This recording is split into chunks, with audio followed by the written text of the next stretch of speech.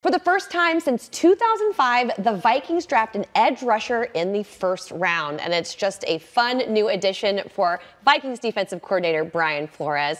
Kevin has talked so much about the collaboration you two have when it comes to making these draft picks. So what did you like so much about Dallas Turner?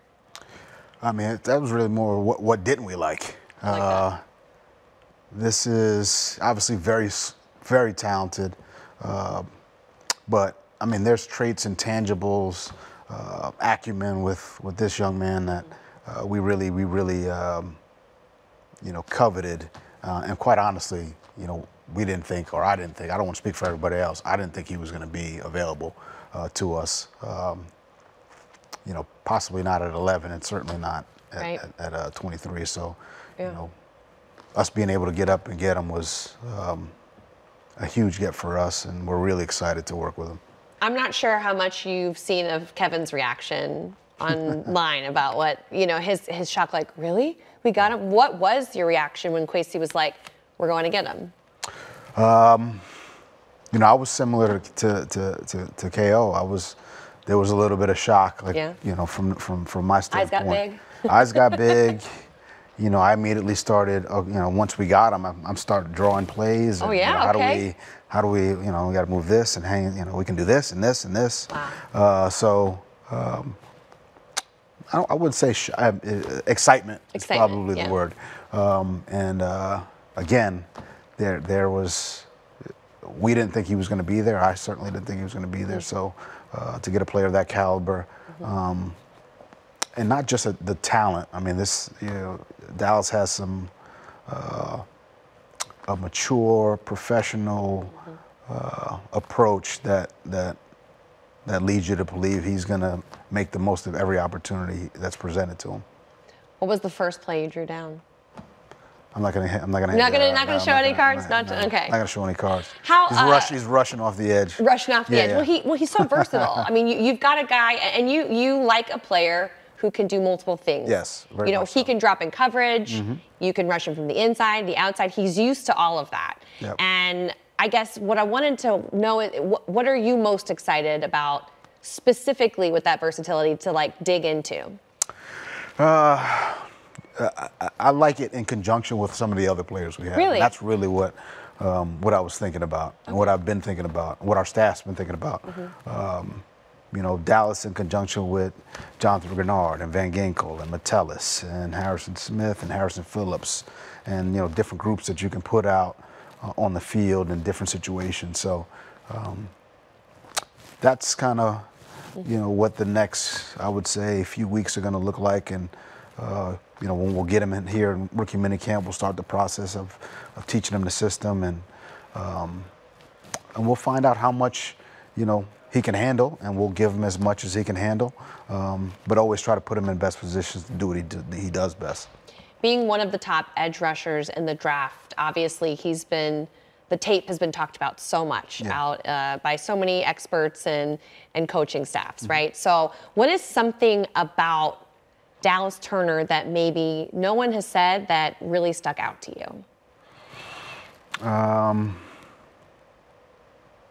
This won't be specific to the tape. Okay. This will be more specific to his football acumen. Okay.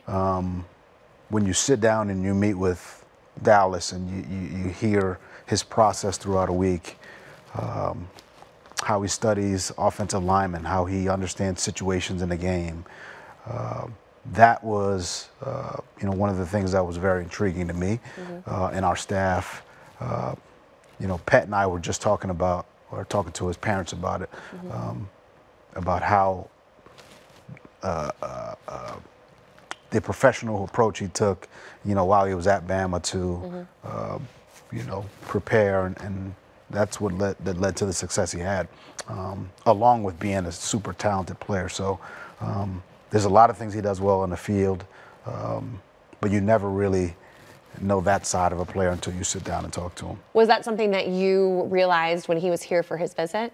Yes. Well, we saw him at the Combine as well. So between those two interactions, it was clear to us, clear to me that this is somebody who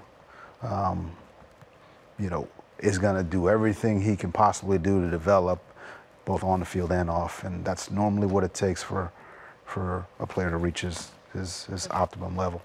His head coach, from Alabama, Nick Saban, he described him as relentless. How does that fit well into the system that you run? He's fast, he's physical. He's consistently running to the ball and trying to wreak havoc on whoever has it. And that's Coach Saban's system as well. Yeah. And a lot of the players that have come out of that system, do a great job, as far as understanding the game, understanding situations, and then playing fast. And Dallas certainly he does those things. He's obviously very athletically gifted. Yeah. I think Pete Bursich was just in here joking about how he has a size 15 shoe and a triple XL glove. So he is just, he's just athletically gifted. When obviously you've coached a lot of guys in your career who are just top-notch talent.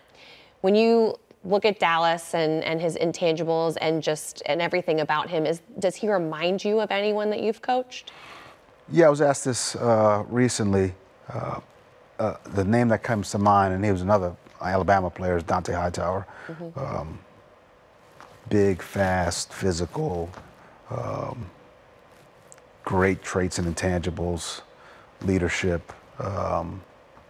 That's the name that comes to mind. I would say he's probably a little faster than Hightower. Oh, yeah. Okay. He's going to like to hear that. I asked him about that comp, and he really liked that. Yeah. He thought it was a big honor to be compared to someone who is such a legendary Alabama linebacker like that. Yeah. And now with him paired with a lot of the new names that you've mentioned, Grenard, Van Ginkel, you've got Cashman and Pace, and you've got all these guys that you're ready to just kind of scheme up.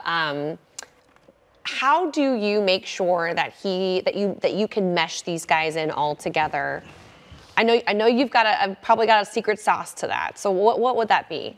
Well, I mean, it starts with the guys. I think the camaraderie that's built in the locker room, it happens in meetings and walkthrough and practice, but it happens off the field as well. So he's already had several guys, or I've had guys call me and say, "Hey, can you send me his number?" That's great. So they can start that process of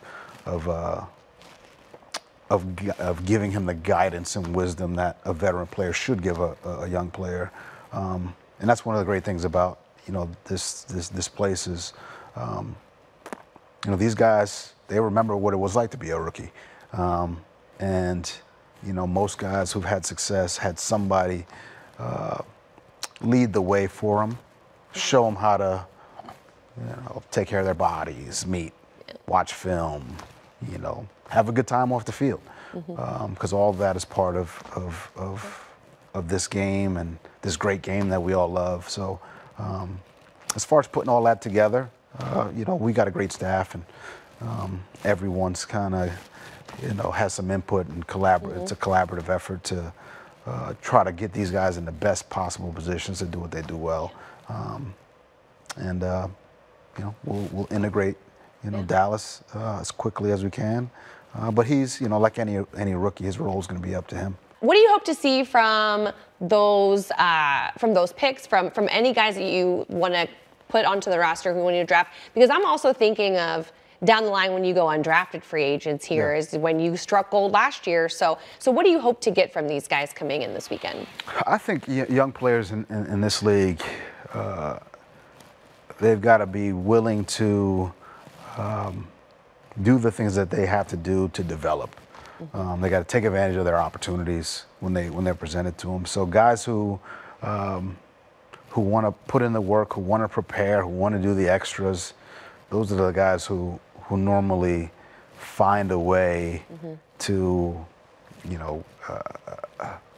get a rep. They jump right in there to get a rep in practice. They do something with it, and that's how you earn. Okay. That's what we tell them. Hey, you get in there and you perform, you're going to get more reps, and then, 2 reps turns to 4, 4 reps turns to 8. Next thing you know, they're playing in a game. You make a play, and next thing you know, it's Ivan Pace. So, and that's kind of how that happens, and that's what that's the message that they're hearing from me. I don't care if you're in the first round, or third round, or 7th round, or undrafted. If you take advantage of your opportunities, you'll have an opportunity to carve out a role for yourself on this team. So that's the message. And I'm looking for guys who will do that, want to do that. Any need in particular you're hoping to see get drafted or signed this weekend? Need? Putting you on the spot, Coach. I didn't think I'd get a full answer. Yeah, let's see. No, you're not going to get a full answer. I kind of knew these kind of things, but I'm like, what's he going to say? Yeah, you're not going to get a full answer. Sure. But look, any player that, at any position that's going to come in and find a way to help the team in whatever way, shape, or form, Well, I think Vikings fans share your excitement for this year's defense. We saw what you guys did last year, and now you've got even more talent on this team, and we are certainly pumped, and wish you the best of luck this weekend. Great, thank you. Thanks for your time. All right.